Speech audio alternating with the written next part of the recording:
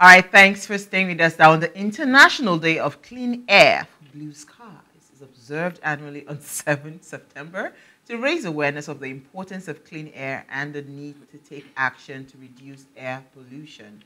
The day was designated by the United Nations General Assembly in 2019, and the theme for the 2023 International Day of International Day for Clean Air for Blue Skies is Together for Clean Air. This theme highlights the urgent need for stronger partnerships, increased investment, and shared responsibility to overcome air pollution. Hey, nice day. So, true story. You see, this is my friend that I have. We've been like accountability partners and all of that. You know, when I opened my office space, I told her, I said, Auntie, you have to move from this space. Next day, she got a big space, very massive space. She's been doing all this. So I've not gone to see her in a while. So today I went to the office. Me that I was telling this auntie that I'm still trying to gather my money for solar. Oh, wow. I saw that she had fully powered the entire building. I mean, literally, right? If we're talking about clean air, one of the biggest sources of pollution, especially here in Nigeria, cars, generators. Yeah. So as much as we can, if we are able to promote clean energy, you know, not just even for the serenity, like when we went into the office today, everyone was just quiet, you know, the serenity of the place, everything. I've used solars in my houses for years. So really, literally, anytime I hear a generator noise, it gives me a headache because I'm not used to generator at all, right? So when I saw it today, I was so excited. She said, you know, you're the one. I say, that's like you don't did the Jezbon, but don't worry, I'm coming to meet you. But for as much as we can, if and there are different companies now that are doing payment plans and all of those things. Let's try to move away from, you know, those kind of toxic emissions that come out from these things. Then even for cars, I know at some point the government had banned certain kind of cars. I think when the cars are 10 years and above or something like that. But you still see a lot of pollution that happen, you know. So as much as we can, you know, it's important that we pay attention to these things because truly, you don't know how much it has a toll on you. Yeah. It is, you know, sometimes when I leave Nigeria and I'm out of the country for like 3 weeks and I come back, or more, you can tell. I come down with a lot of things because you just start to, you know. The air is just different. It's just different. You breathe, it's cleaner. You can. Yeah, it's different. It's different. It's a town hall. Different from Bali. I'm telling you, so blue skies, blue. You know, so as much as we can, if we want to promote clean air, let's start to look in the direction of, and thank God, see, with all this increment of fuel and all of that, really. In the end, solar is way cheaper for any business. Initial cost. Yes, it is the initial sunk cost. And that's why I said some companies are doing payment plan. Yeah. It's better you just close your eyes and do it once and for all, you know, and take yourself off that headache of, you know, generators. They'll still come right back around and affect you, your health and everything. Everything, yeah. All right, so what are we starting with? NG. So my what's the news? I have a video. I don't know if where's the video? If we can show that video. So it's for me, not a lot happening in the news this week and lately because of this whole tribunal thing. So I went to visit a few of our friends in another country, and you know there was I don't know if that video can be put up. Go ahead. Okay, so I wish you could see the video, and I wish you can put up the video. So the idea is, it's a story of a gang. They went to a house and they started shooting at the house. Yeah.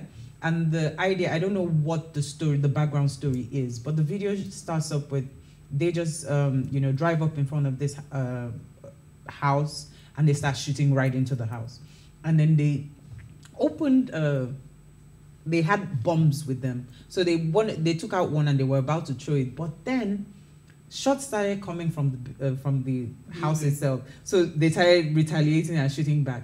I think in the confusion, they all ran into the car and sped off. And the car exploded. And then you can see the video because the video is from like a street camera. And then you can see the video and then they drive all the way up the street. Whoop. And then you just see the car just go boom. and just explodes. Oh, wow. And it's crazy, and I'm like, wow, this is true karma. So for me, this is how I deal with judgment from, the tribunal yesterday, watching videos like this, because something like that is like karma. And I wish, what I'm trying to say is that I wish karma could actually be something of a nowadays kind of world. So you see, yeah, it's good we're talking managing expectation. Don't wish nothing, because we come back to your story where we are. So my story is just something to look forward to. This lady, this Amusan lady who won the world record 100 meters. Yeah, so we should expect to see her for Olympics 2024. I'm excited about that. I mean, I followed her competition very keenly, and I liked the fact that she's new on the scene, and I mean, it's like it's her time now. So I know that a few months ago they tried to take her down. Well, there were issues around doping allegations for Toby. Interestingly, I met her at the lounge when I was coming back from the US. Very pleasant lady. So when I went, I walked up to her. I said, normally I don't do that. But I walked up to her, I said, hi. She said, oh, you know me? I said, of course. I said, you're a pride for Nigeria. I mean, we got talking and everything. So when the doping thing happened, of course, I sent her love messages. But I think it kind of like affected her, because her last outing at which one was it that just happened now? She didn't make the cut. So I'm hoping that, her head is clear enough now for this. And I'm really, really rooting for her. So my story is actually linked to what we're talking about, Dele Momodu's tweet. Yeah, he said that, and I'll read it. He said, I watched in utter amazement and wonderment how our constitution was brazenly and deliberately turned upside down by those who lack a sense of history and care less about the victory or the verdict of history. What all men and women of good conscience should have for them is pity and not anger. Nigeria shall be free. This was from Dele Momodu. He tweeted this today I'm making RDJ.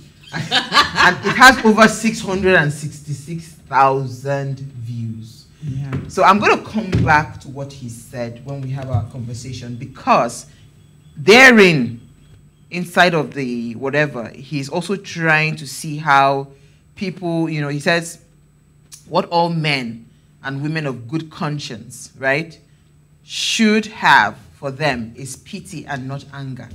Pity for who exactly? So I'll come back to that. But let's take a break.